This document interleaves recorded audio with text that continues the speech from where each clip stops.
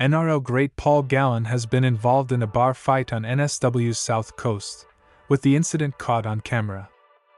Gallen denied throwing a punch in the fight that took place with a patron at the Shoalhaven Heads Hotel last Friday night.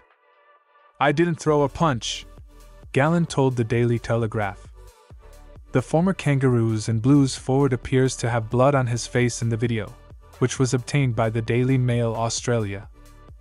Levy and Gallen worked together on 2GB's continuous call team during the NRL season. "I'm more disappointed for putting myself in this situation." Gallen is an NRL commentator, and his colleague Mark Levy was also at the establishment and attempted to de-escalate the melee. Levy could be heard saying, "Stop it. Enough, enough. Gal, stop," as the NRL player turned boxer is wrestled to the ground by several men. In another video, a bar staff member is seen wiping Gallen's face with a cloth when someone in the pub sledges former Sharks captain with "thinks he's mad," which prompted him to charge towards the man.